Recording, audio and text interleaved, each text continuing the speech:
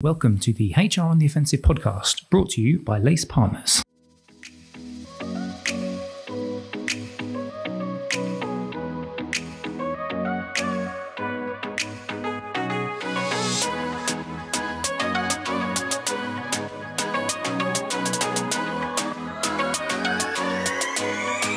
Good morning, good afternoon, and good evening, and welcome to the latest HR on the Offensive podcast. It's me, Chris Howard from Lace Partners, joining you as always. I hope you are well. Not that you can speak back to me, because this is very much a one-way platform, but people that can speak back to me on the podcast are my co-host today, which is Emily Onis. How are you doing, Emily? All right? I'm good, thank you, Chris. Yeah. And we have returning from Bright Horizons UK, it's Jennifer Liston-Smith, who is the head of thought leadership. Jennifer, how are you doing? You all right? Thanks, Chris. Yeah, I'm doing really well. And thank you very much for having me back. Great to be here. Well, it's an interesting conversation because last time, obviously, we talked about your Modern Families Index and some of the research that you've done. And we said we should do another one, a follow-up one almost, because you've got a UK work and family snapshot. And that's why we wanted to have a little check-in and a chat today. But of course, before we do that, we have to drop a fundamentally different question. Before we do that, actually, what we should probably, for those people who may not have heard you in your wonderful dulcet tones the last time that we did the podcast, do you want to give a little bit of a background on yourself and then also on Bright Horizons? Then we'll get to the fundamentally different question, and then we'll talk about the work and family snapshot.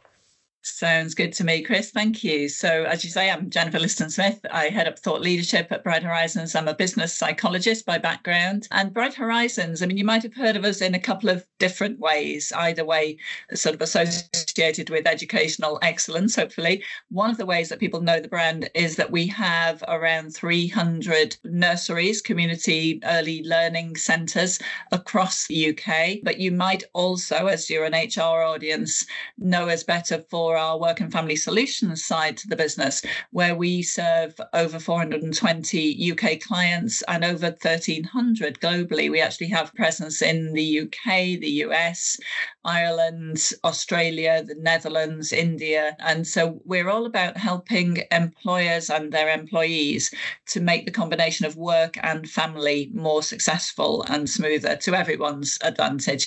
We do that through things like on the care front, that's workplace nurseries and backup care.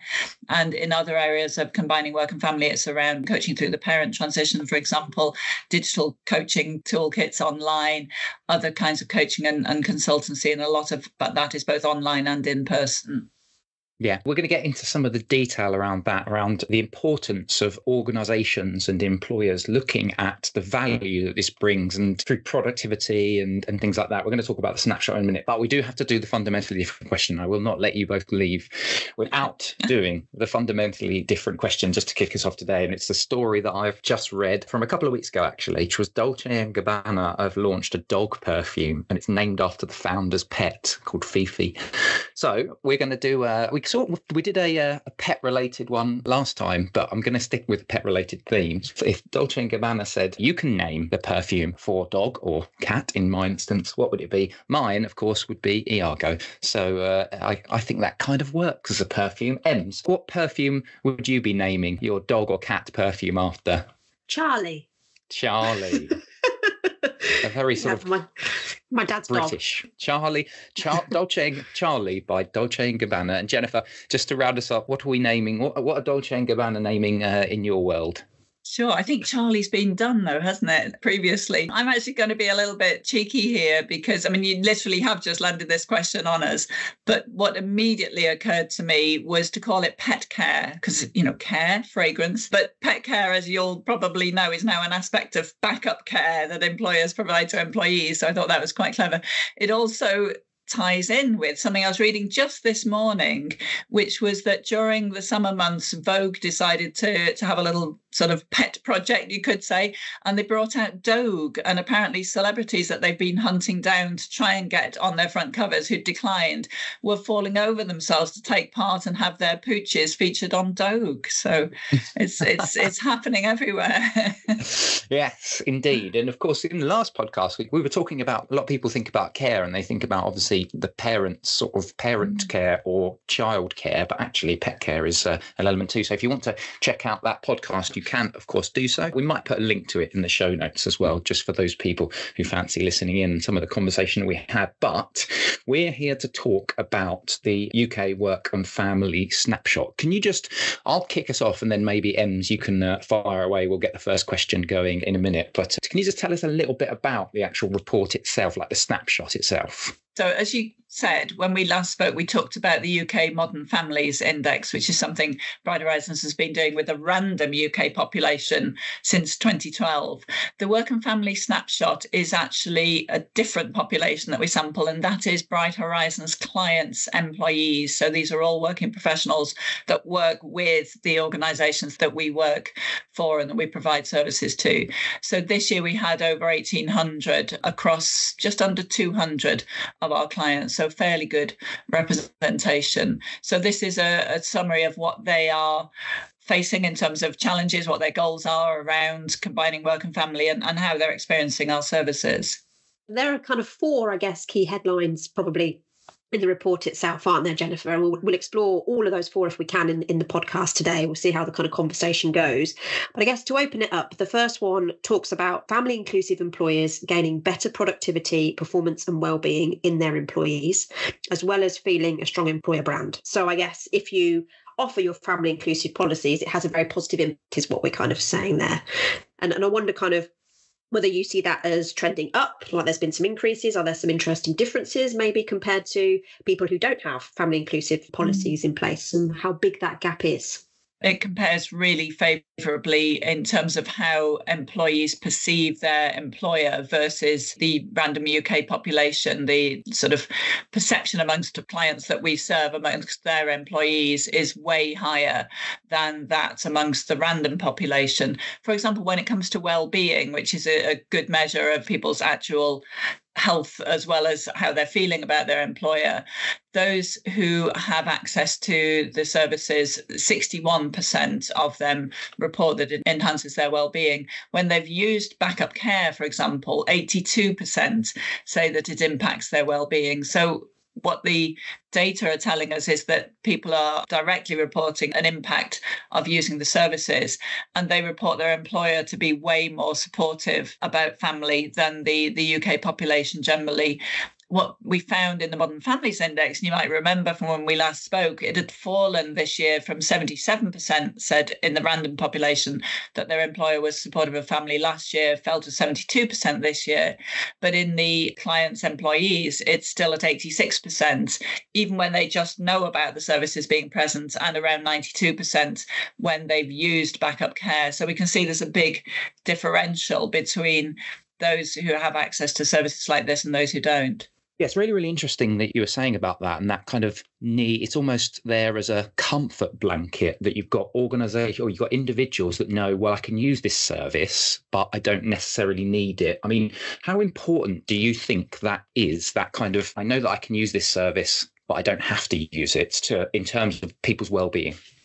I think it's important, but I also know that using it is the absolute magic. So I think it helps. And if you know that you have a provision for childcare breaking down on any given day, the nanny's ill or the childminder's on holiday or any other reason, like your child's mildly ill but could be cared for at home by a nanny, and you could work in the next room or head off to work.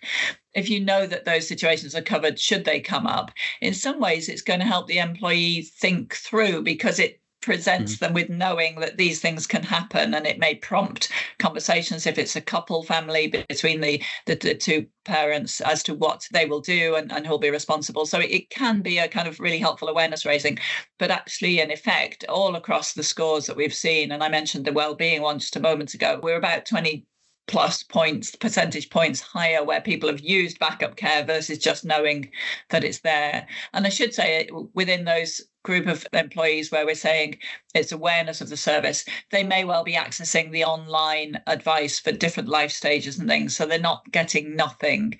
They are often accessing a speak to an expert service and things like this to get advice on navigating the care maze for elder care and things like that. So I would say it's quite a bit more than a comfort blanket. They are actually actively accessing information that helps them to kind of manage life as well. It's reassuring. I mean, I'm sure lots of people listening to this podcast will either have their own family, i.e. children, or they might be caring for someone else. And just knowing that you've got that support, and I know you use comfort blanket more, Chris, as a provocation of a question versus necessarily meaning it in that way.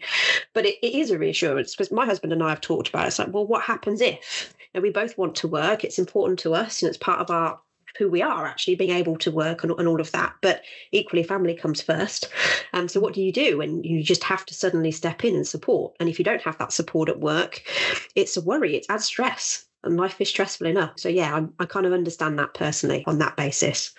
And something that you sort of mentioned, Jennifer, was that the wider employees in the population feel less supported, than they did last year, i.e. people who aren't necessarily in your index, but the general population feel that they don't get as much support from their employers this year as they did in previous years. And I wonder why that is, because later on in the report, there's some discussion around over half of employees seeing their hours in the office or in the workplace increasing. So I don't know if it's linked to that or if there are other underlying factors, for example. Yes, I mean, it could be. And right, that was in the wider UK population. And, you know, we saw that generally employers, when we went through the pandemic, did do everything that was possible around well-being. And then there was this sort of bright hope that working from home would become more established, which a lot of people were kind of pinning their expectations to. And then with the return to office mandates, with a lot of organisations, you know, wanting to build that kind of culture of being in person, for some, that's felt like a swing of power back to the employer. And I think that might be part of the perception that there's less choice for the individual. But what was really important to us was that sense of being less supported was not borne out across our client population. So we saw the random UK population saying they're less supportive. Amongst our clients, there was a sustained sense that employers were not only supportive, but more supportive than the random population. And we are working with the world's biggest banks and law firms and tech businesses. These are all the organizations that have been famously in the news for having the return to office mandates, but they are still scoring higher in terms of being perceived to be, think it's where they're putting in place the supports, and they have whole strategies which they publicize really well internally. So the culture is known to be supportive, that people are not experiencing that same sort of pullback of goodwill. I think is really interesting as well. You were just talking about that culture and the communication side of it, I think is quite important, isn't it? Being able to articulate that we have this offering. Lots and lots of, as you were talking about, post-pandemic, lots of people thinking, well, this is now the normality, that we're just going to get to work from home a little bit more. And organizations are thinking, well, we've got all of this real estate and we also want the collaboration part of it. So we need to, there's a potential challenge that might come where individuals are saying, well, look, actually, I'm more productive when I get to work at home. So if you're able to put mechanisms in place to say, look, we want people back into the office, but we want to put provisions in to support you, and then we're able to communicate that, I think that's really, really important. And that's obviously, we're just touching into the key insight number 2 that you guys put together, which is care provision keeps work sustainable during care disruption and return to office and life events, which you kind of touched on. What I thought was quite interesting though, and maybe Jennifer, if you can just give us some thoughts on this, was the bit around careers, helping people to get their careers back on track. So can you talk to our listeners a little bit about that and some of the info that you pulled out from the report? Firstly, to the point about care enabling office presence, we saw that for those who had increased their office presence, which was over half the employees in the survey had increased that, they said that they had to increase their childcare provision to match that. So it is a very real need. And employers who are, for example, providing a workplace nursery or a near-site nursery through a partnership, they do find that they're getting really good engagement from employees as well as attendance. You know, it literally enables people to be there. So we found that nearly 9 in 10, 88%, said that their employer-sponsored early education made it easier to return to work after the birth or adoption of a child. So that's another presence at work piece, that actual return, which we know can be a kind of quite a watershed moment career-wise. And then in terms of continuing to combine work and family, over 17 in 20, so 86%, said that their employer-sponsored childcare made it possible for them to continue working while managing care responsibilities. And another piece that we measure year on year, kind of range of statements that we get people to tick, and one of them is that they would consider their childcare arrangements before accepting a promotion or a new job. 78% would consider their childcare before accepting a new job or promotion. So when we're thinking of career development and progression, it's a real factor in that. And then if we move away from the sort of ongoing care provision to the backup care, those days when care falls through, we found that 74% said backup care enabled them to work on a day or days that they wouldn't otherwise have been able to. And, that can feel quite disruptive in terms of career. If we have those childcare breakdowns, a lot of us feel very concerned about how does this reflect on me? And we're also really aware of the impact on other team members. So it can be impacting other people's careers in a sense, in that the work, if we're taking time off for dependents or annual leave, the work gets distributed. So it can be very disruptive all round. And what I think your report touches on, and we talked about this in our last podcast as well, is just the importance of considering all of this as part of the value proposition. Obviously, if you promise something, you need to deliver on it. But in particular, that example, Jennifer, that you were citing there around employees considering their childcare options before then saying, well, yes, I'd accept this promotion, or actually I'd consider a new job. I.e., if they didn't feel the childcare provision was good enough in either of those two scenarios, they might actually say no, because that's what's most important to them. So I guess from an attraction side, thinking about competitive differentiation, or maybe you might argue actually it's not about competitive differentiation, it's just the status quo now is you need to consider all these factors as part of your employee value proposition to even start to compete for the best talent.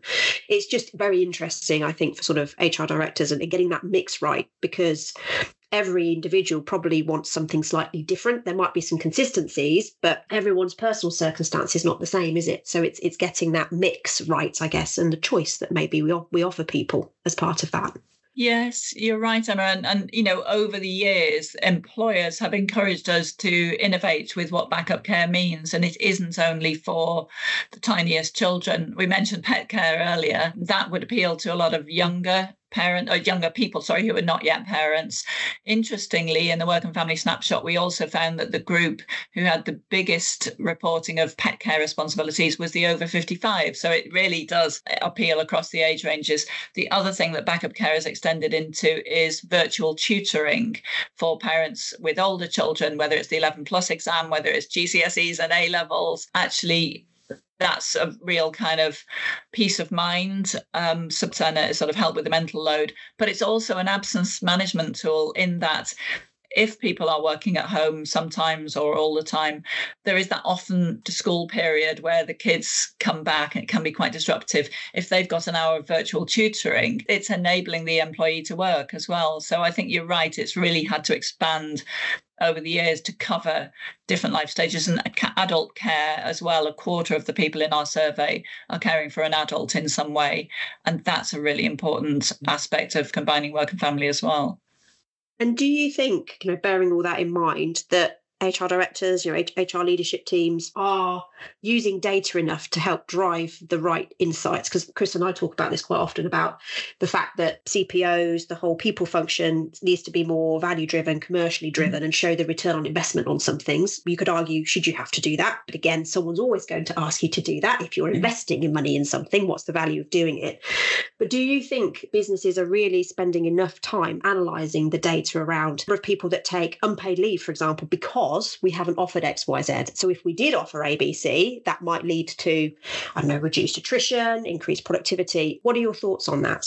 Yeah, well, I guess we're fortunate in that we work with really leading employers who are very forward thinking, and they're also the big top performers commercially very often. So I can say that our experience is that the HR teams are very much engaged with this kind of information and doing really well at making those links. We provide data, we provide research pieces like this. We also provide constant reporting to clients about usage, and they're really engaged with that. And 100% of our clients in our client surveys have said that it reduces absence. So they're very much looking at it in that way. And we will have saved in the last year 110,000 days of what would have been absence for our clients. One of the types of organizations that have been really good at making the business case and mapping the return on investment investment are NHS trusts, which we work with quite a few of. And they've really made that link between the kind of cost of absence and the money saved by having people present. They've also looked at the fact that if a key person is absent and an operation doesn't go ahead, there's many knock-on effects. So there's a kind of social aspect as well as what you could call a commercial aspect. So my experience is that HR teams are very much alert to that. And actually, this kind of service is a particularly appealing one for them because they've got the hard bottom line figures, but they've also got the engagement value and parents knocking on their doors saying, I love this, this is brilliant. Do you find that HR teams have to spend more time internally than working on the business and trying to build that business case out for getting this? Like, is that a real challenge that they face, like having these provisions put in place? I think, in the last sort of 4 or 5 years, we've seen, it's the usual kind of ebb and flow, isn't it? Things kind of move over time as to what's current. And during the pandemic and in the immediate aftermath, there was less overt focus on the kind of business impact and more overt focus on well-being and obviously talent retention when we had the Great Resignation. I think it swung a little bit more back towards productivity and performance now, but talent retention stays key. So I think organizations are kind of spreading their focus between the hard metrics around, does it enable people to do their job and to, save absence? Yes, it does, because we, again, coming back to those figures where I was quoting well-being before, backup care having a huge impact. Equally, 4 out of 5 who answered the survey who'd used backup care said it improved the ease of doing their job performance, and it improved their productivity. So that's kind of really juicy metrics in terms of doing the job. But it's also increasing measures like well-being, like engagement, like loyalty. So I think employers are looking across all of those, to be fair. So the snapshot, what we'll do is we'll put a link to the actual snapshot in our show notes as well, so people can access it. But one of the bits that you say towards the end of the report is you give 3 kind of pieces of advice.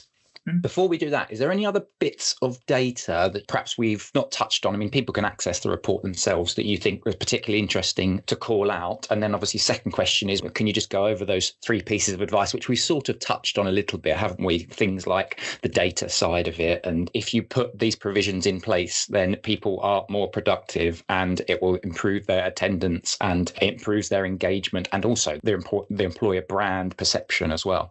Yes. Yeah. I mean, thanks for asking about any other bits. I think it's just well worth having a look at the whole report, and it's quite brief and readable and infographic rich. So it's quite a nice piece to look at. I think one of the things that I quite enjoy about it is when we give people a bunch of questions or statements to agree or disagree. One of the things that we see is that people continue to say yes to the statement. I find myself reflecting more on my overall direction and sense of purpose than I used to. So, there is still, I think, it's something that we saw during the pandemic is still around that kind of sense of what's it all about? What's the meaning of that? That's highest in the over 55s. So that's something we need to consider in terms of talent retention across age groups, but particularly amongst older workers. And the other thing in that same sort of arena is that the 18 to 34-year-olds are the highest group in terms of saying my career ambitions are stronger, but they're also the highest group in saying my family's become a higher priority than before. So I would say that the youngest generation in the workplace quite properly wants to have it all, wants to have a good career. So it's not about family services, putting people on what you might call the mommy track. It's about sort of fueling careers as well, because people want both.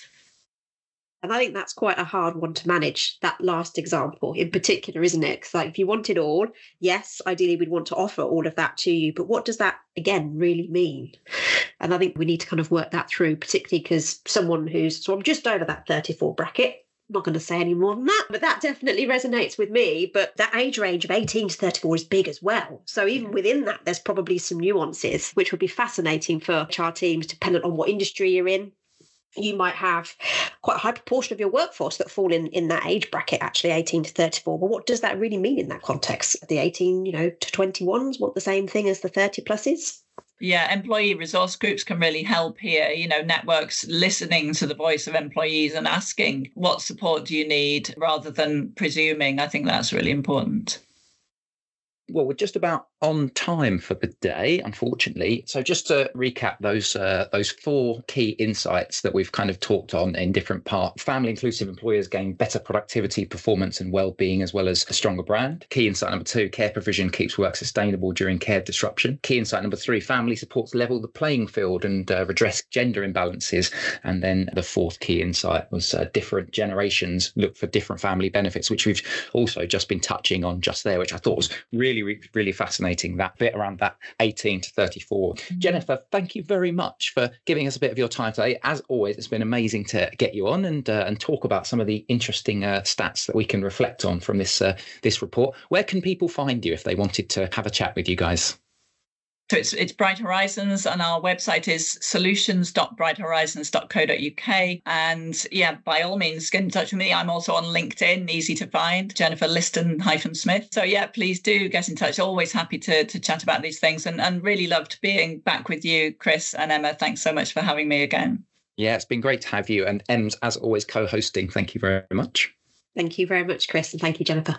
Yeah. If you want to find out a little bit more about any of our podcasts that we do, you can of course go and visit the Lace Partners website, lacepartners.co.uk/podcast. We've also got an insights section which covers videos and webinars and white papers, as well as the podcast itself. But from myself, from Jennifer and from Emma, thank you very much for listening, and hopefully we'll catch you next time on the HR on the Invented podcast.